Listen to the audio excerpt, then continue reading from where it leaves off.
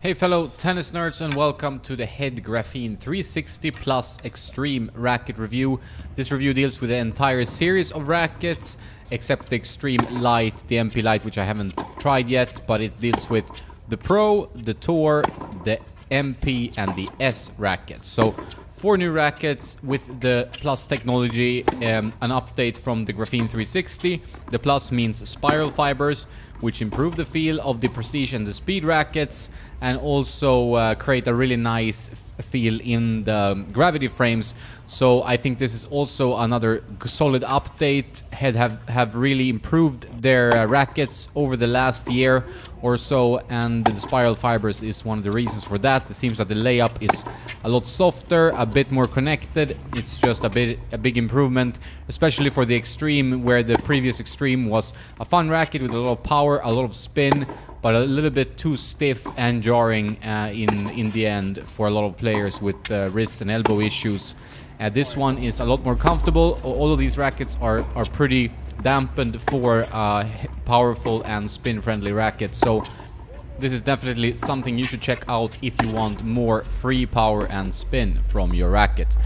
So let's start by looking at the specs and the tech of these frames. Technologies are included such as spin shaft, spin pattern, spin grommets and power grommets. It's all about spin here. It's about creating the frame that creates the maximum amount of spin. More open patterns in some of the models. The Pro and the Tour are still pretty closed. They have these spin grommets which allow for more string movement, so that it creates more snapback and more spin. But it also comes with power grommets, and power grommets create more movement on the vertical plane. So this racket is very lively with all this string movement happening on both main and cross strings. Sometimes a bit too lively for all of these frames. The Tour is definitely the more controlled one with a 98 square inch head size.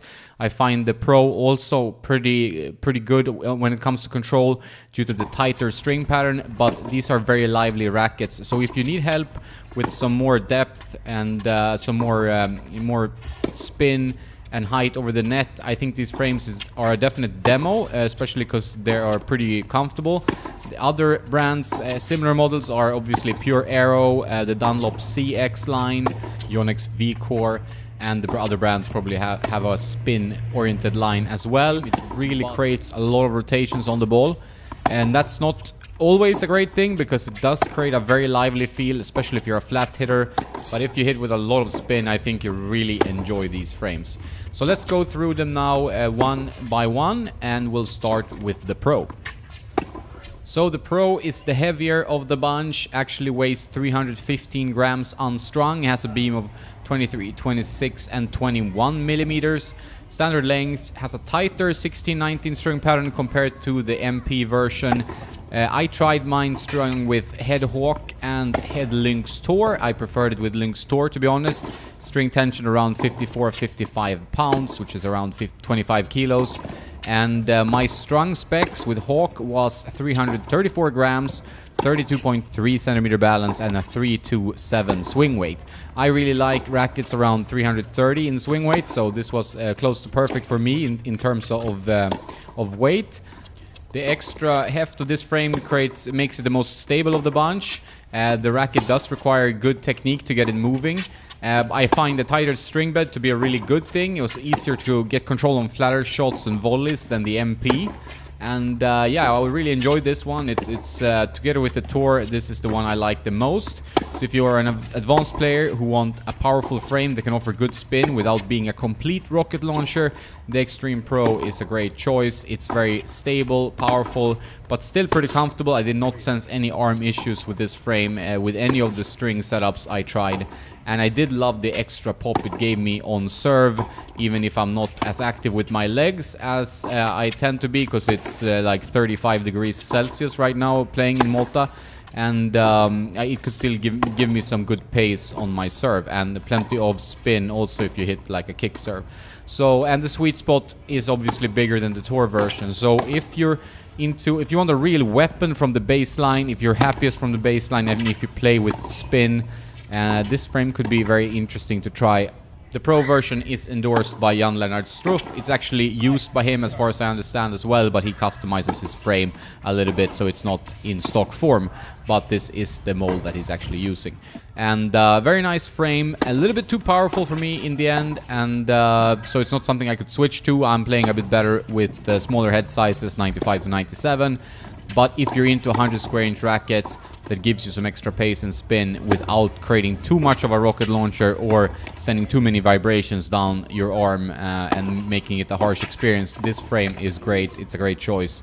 Users of the Pure Aero Tour and these kind of frames should check this one out. It's a really nice frame. So that's a bit about the Pro. Next up, we have the Extreme Tour. It's a new member of the Extreme family, 98 square inch head size and a thinner beam.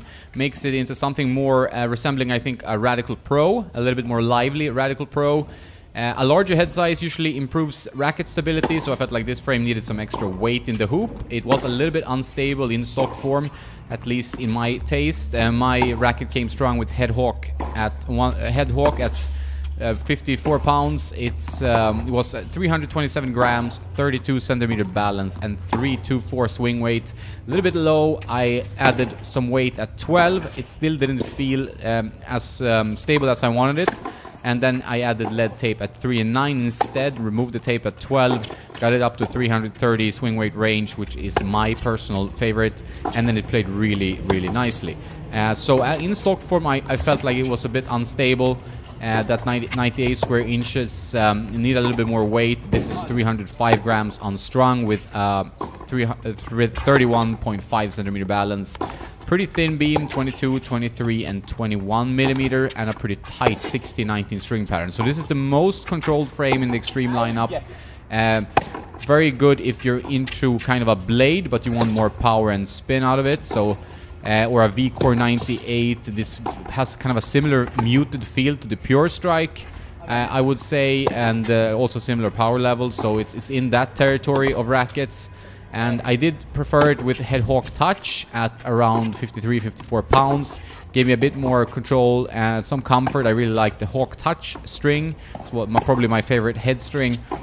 And but I did not get the same power on serves with the Tour as I do with the Pro and the MP Extremes. But if you want more control, if you want to be a little bit more connected on flatter shots, I think this one is the way to go.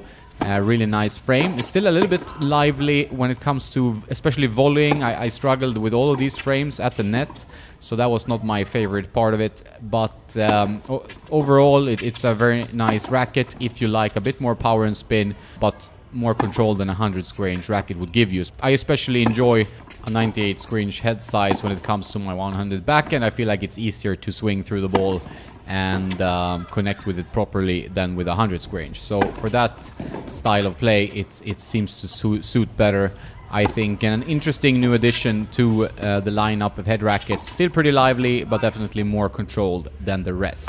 So that's it for the Tour. Nice frame, nice new addition. Really an interesting demo if you're into a bit more controlled spin and power frames. Very similar to the Pure Aero VS, I would say. I don't know which one I would pick out of these two. They're both great rackets for spin-oriented player. I'm not quite there with my spin game. I'm more of a flatter hitter, so I don't think either the Extreme or Aero lines are for my game. But if you're into that kind of style of racket, you should definitely demo this one. So over to the MP. The MP line is usually what most intermediate and club level players use. It's very similar to the Pro in this case. Has a lighter static weight, slightly more open string pattern for even more spin. The strong specs of mine reveal actually a higher swing weight. So they were 321.6 grams, 33.3 centimeter balance, so it's getting closer to even balance, and a 333 swing weight. So it still makes it very stable on most shots. Quite powerful, this frame.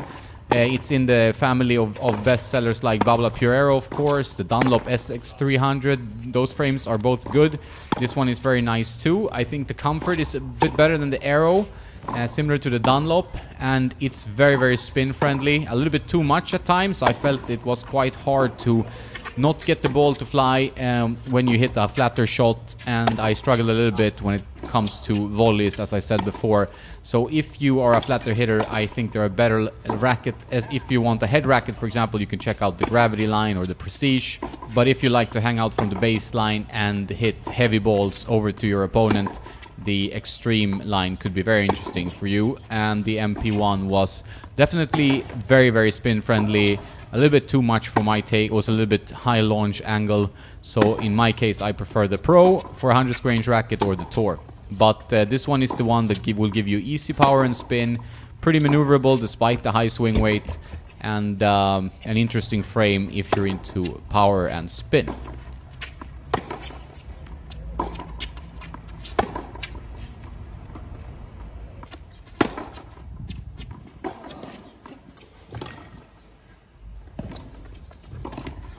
Good control.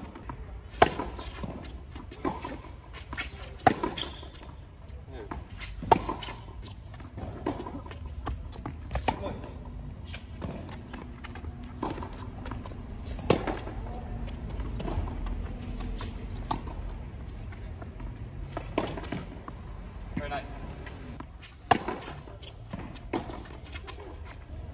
Over to the S. The S is the powerhouse of the new Extreme rackets. I think they're all pretty powerful. This one is oversized, light, a lot of weight in the head, 105 square inches, 275 grams on strung with an even balance. So when you add strings, you're gonna get it up to a head-heavy frame.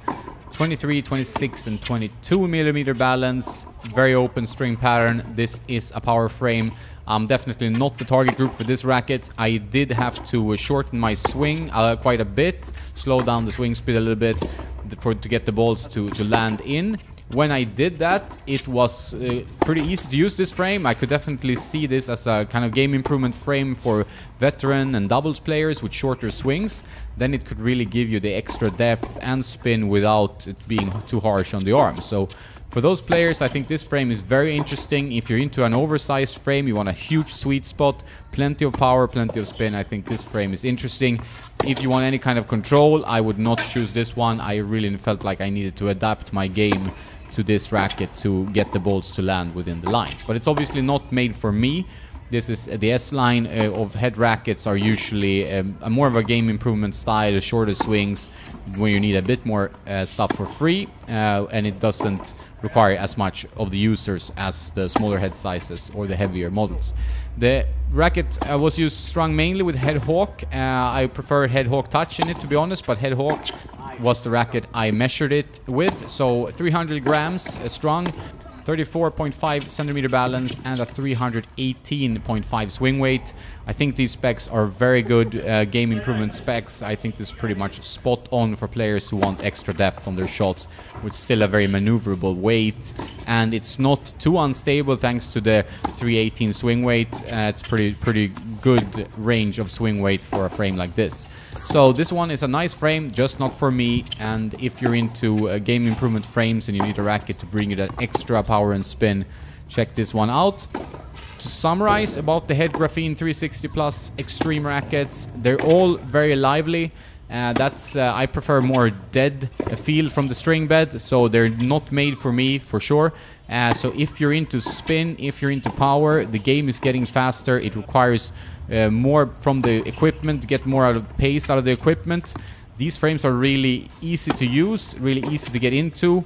I did not sense any issues with stiffness or harshness, which I sometimes do with these types of frames, so the dampening does a good job. It's not the most connected experience. I do struggle at net to get the launch angle down, to get the control I want from my shots. I don't have the best volleys in the world, but this, if I'm comparing it to other frames. And so it's not a frame for you who can generate a lot of your own power and who wants more precision out of your frames.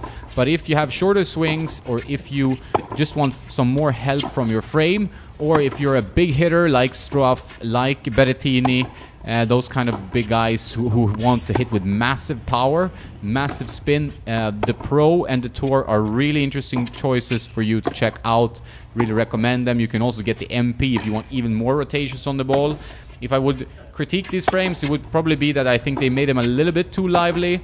The balls does sail a little bit, especially for my taste. Also talking to some tennis friends, they are very, very spin focused, and I would say maybe perhaps too much at times. But I did really enjoy them, and I was very happy that they did not bring any issues to my arm. And especially the Pro and the Tour, if you're a more advanced players, I think you really should check them out if you need a bit more pace. And a lot of players are asking for more power out of their frames these days. That's what I see in the racket consultations I give.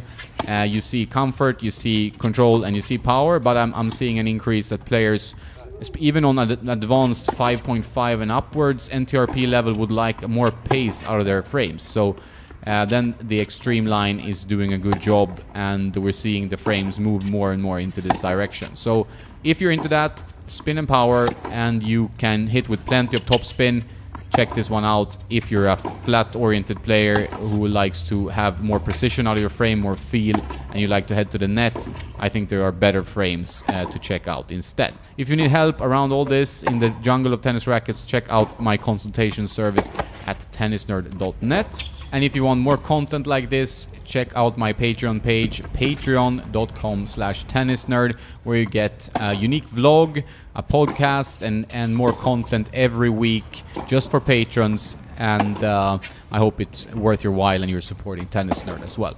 That's it for this review. If you're looking for more power and spin to your game, and if you have a top spin style game, you should check these frames out. They're really nice. That's all. Have a nice day. And don't forget to play some tennis.